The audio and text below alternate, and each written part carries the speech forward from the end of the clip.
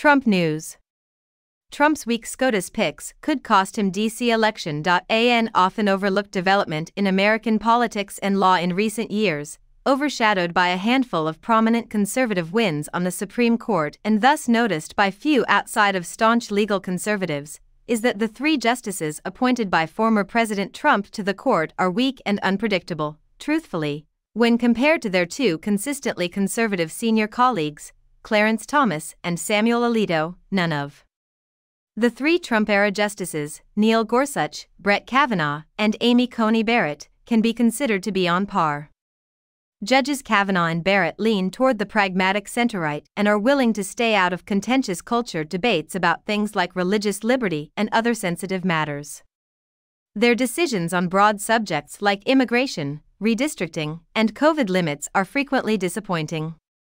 While Gorsuch has been a disgrace on other fronts, including gender ideology, Indian rights, and criminal law, he displays the court's greatest libertarian streak and vehemently resisted COVID despotism. Republicans need to make sure Trump chooses better justices for the Supreme Court if he wins re-election. If Trump's own Supreme Court nominees suddenly have a disproportionate say in whether or not this second term comes to fruition, it would be the stuff of a Hollywood film. The president's immunity from criminal prosecution for conduct alleged to involve official acts during his tenure in office is at issue in the case of Donald J. Trump versus United States, which the Supreme Court agreed to expedite on Wednesday. If special counsel Jack Smith wants to prosecute the 45th president for his actions related to the 2020 election, he must first decide whether to proceed with this question.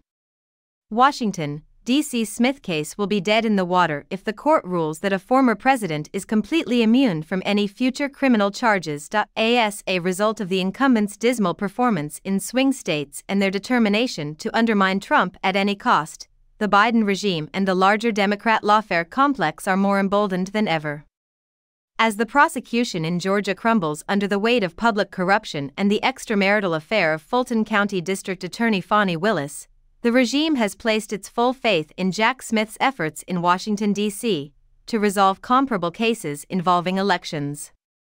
In Judge Tanya Chutkan's trial court, Smith will spare no effort in his pursuit of a guilty conviction before to the November election. Both teams will be competing against the clock. While the immunity of a living president from criminal indictment is a matter of long-standing DOJ policy, the topic of whether a former president can face such charges for acts committed while in office is new to the legal system.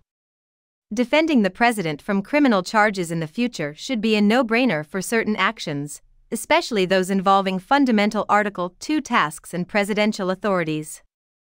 After all, do Democrats truly believe that Obama, now that he is no longer in office, should face charges for the 2011 drone strike in Yemen that killed Anwar al-Awlaki, a U.S. citizen and al-Qaeda operative? For example, if the court were to allow criminal prosecution for such essential Article II tasks after the president's term ended, it would create a terrible precedent. But how can you decide where to stop?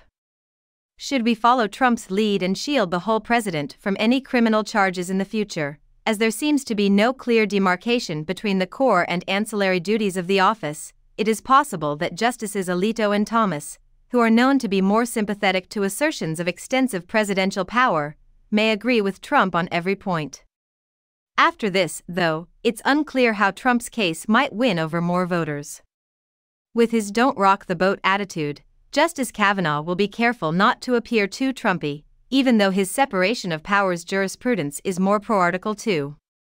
Even though Chief Justice John Roberts has occasionally demonstrated support for expansive assertions of presidential power, his open hatred of Trump is well known. Justices Gorsuch and Barrett are not likely to go along for the complete immunity trip either. The judges adopt the idea that only essential Article II activities are immune from future prosecution, then Trump has little hope of getting anything other than a divided judgment, which would mean remanding the case to a lower court to determine if the particular behavior claimed in Smith's indictment meets the criteria.